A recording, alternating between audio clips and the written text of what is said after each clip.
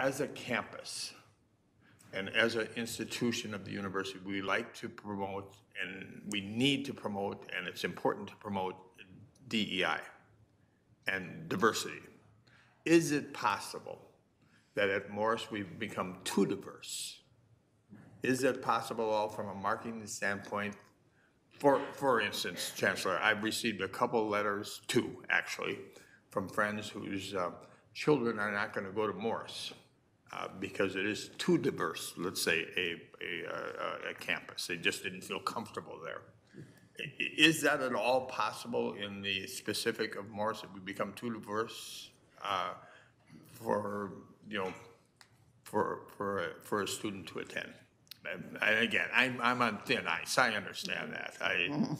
But sure. At 71 or 72 years old, I say things that I would never even thought when I was 52. But it gives you a little freedom to do that. Vice Chair Johnson, Regent Sviggum. I had a meeting this week with students who are members of the Black Student Union on our campus. I think that they would be shocked that anyone would think our campus was too diverse.